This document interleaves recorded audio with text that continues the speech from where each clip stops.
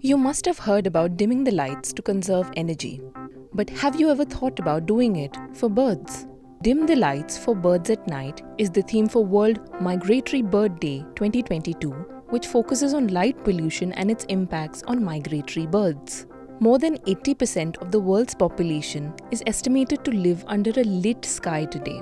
In Europe and North America, this increases to about 99%. Artificial light is increasing by about 2% every year on this planet. According to an article published in Science Daily, which studied the brightest areas of the northeast US, scientists found more birds as they got closer to these cities. Since the sky glow of these cities was so strong, the birds could spot these lights till about 200 kilometers. Apart from birds, light pollution wastes energy, disrupts human sleep, obstructs starlight, and disturbs natural ecosystems. Interestingly, preserving natural darkness is just as important as preserving clean water, air, and soil.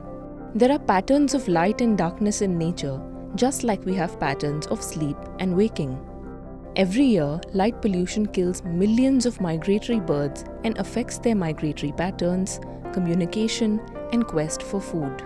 Especially while flying at lower altitudes, birds get attracted to artificial light at night, get disoriented, and end up depleting their energy reserves when they should be crossing over a certain territory at that time. This also puts them at the mercy of predators and increases risks of collisions with buildings. Some nocturnally migrating birds include ducks, geese, plovers, sandpipers, and songbirds. Seabirds like petrels and shearwaters get attracted to artificial light on land and fall prey to different predators. A recent study published by the American Ornithological Society estimates that between 100 million and 1 billion birds are killed every year in the US because of collisions with buildings. In fact, birds vocalize more when they become disoriented, which attracts more flocks to the light. There are 3 major geographical areas, including breeding and non-breeding grounds, covered by migratory birds over the course of their annual cycle, also known as flyways. America's flyway connects the high Arctic to the Tierra del Fuego. African Eurasian flyway connects Europe and Central Asia to tropical Africa. East Asian Australasian flyway connects the Palearctic, comprising Europe, North Africa, and Asia, which is north of the Himalayas, with the Indian subcontinent and Arctic Russia and North America to New Zealand. Apart from this, there is the circumpolar flyway, where birds migrate within the Arctic Circle. But light pollution is not beyond repair. There are some solutions to mitigate light pollution and conserve a depleting variety of migratory birds.